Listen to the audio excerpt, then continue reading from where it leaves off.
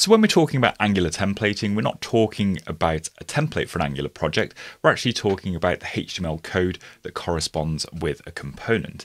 And there are several different things that you can do with it. And we're going to cover interpolation, attributes and properties, event binding and references in this tutorial. And I'm going to show you how each of these are used and work with the Angular templating engine. So let's first of all look at the component that we've got set up in our project, and we've got one component, the app component, and you can see here it's got a reference when the component's created to a template URL, and this is the file where the actual template is stored. It's worth noting as well, you can actually just use a template literal here or any other string to do some templating. So if I wanted to just display a heading level 1 tag with some text inside of it, we can just replace that inline here, and that will display in our app when it's previewed in the browser.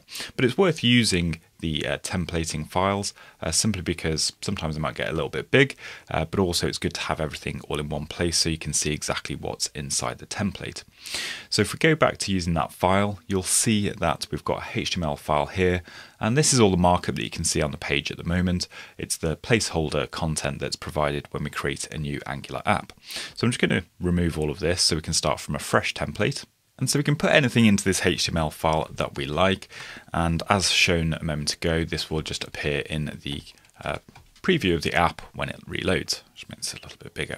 So the first thing that we can do within a template is something called template interpolation, and this is basically just the process of taking a value either in the template directly or from the component file and then displaying it on the page. So for example, we could say sum 2 plus 2 is equal to 4. And that obviously displays on the page, but we can use a template interpolation to do this calculation for us. And if we use 2 open and closing curly braces, a set of 2, we can just put that sum directly in here.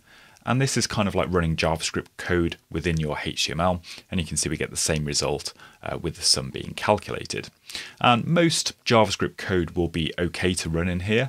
Anything simple, such as using any operators. So for example, if you had something which had a faulty value like false or 0, we can then use a logical operator to kind of short circuit and give us the next value in the chain. So we can, if that initial value is faulty, then we can just show the value on the right hand side. And as I say, most JavaScript code will be valid here, but if you want to start using functions and stuff, then you should look at event binding, which we'll look at in just a moment. But you're not probably going to use concrete values like this directly in your template.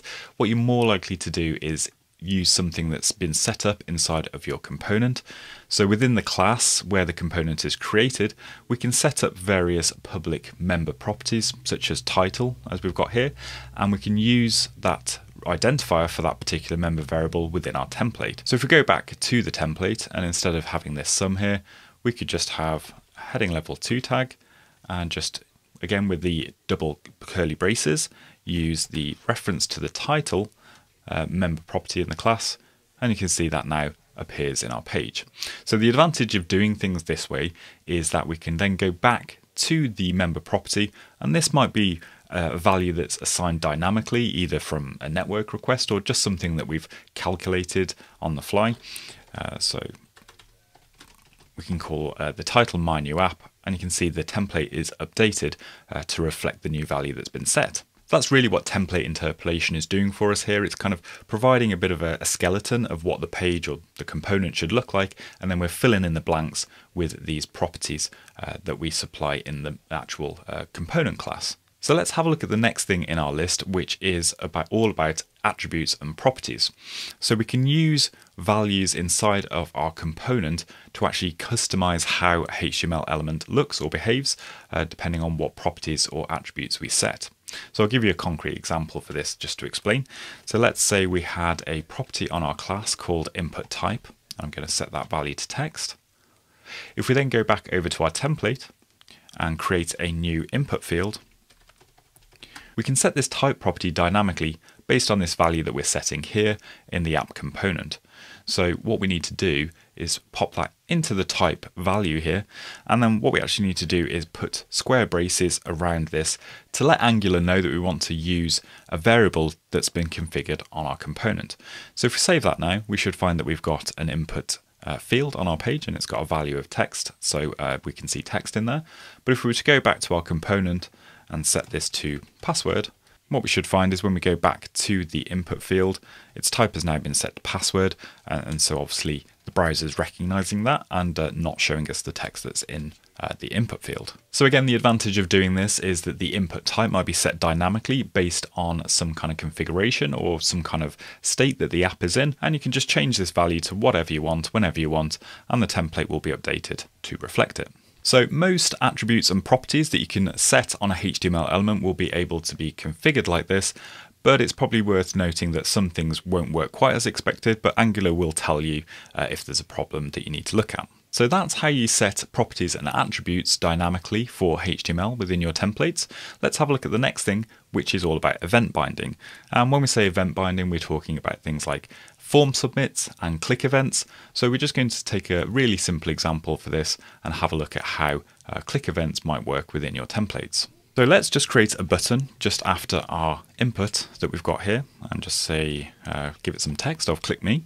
So normally in vanilla JavaScript you would target the button and set up an event listener, but we can do that easily in Angular just by using parentheses and then specifying the type of event that we want to set up for this particular element.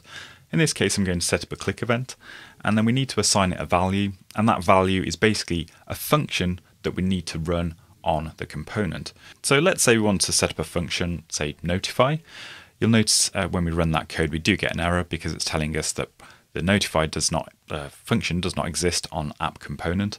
So what we need to do in our app component is actually create that function, and it's just a function on the class. So we create it a bit like this, and we can maybe run some code when this notify function is called, say run an alert box, for example. So now anytime we click the button now, we should find that we get an alert box coming up with the hello world text. So that's the basics of event binding, and in essence what we can do is set up any event based on the name that we pass into the parentheses here, and it's most likely you'll be doing things like click events or potentially submit events for forms, but pretty much any event can be configured this way too. So one thing that you might want to do with this click event is get the value for this input field and then actually send it to this notify function, and you can do that in our last thing that we're going to look at, which is references or template references. So we can refer to a particular element on the page using a template reference in Angular, and it'll look a little bit like this. If we find the element that we want to actually reference, so for example this input field, and we'll just say it's your name. I'm just going to put a span before this just to indicate what it is. Please enter your name. What we now have is a reference to this input field using the your name identifier. So when we call this notify function, what we can do is we can actually say notify with your name.value, because your name will just reference this input field, so we need to actually get its value. And now when we go to our app component, we can actually access that value inside of the function. So let's say this notify function accepts a value of text, which should stop that error from appearing in the browser there. So now instead of saying hello world, we can say hello and then provide the text that's been actually given to us as an argument to this function. And we'll probably want to change this back to text rather than number.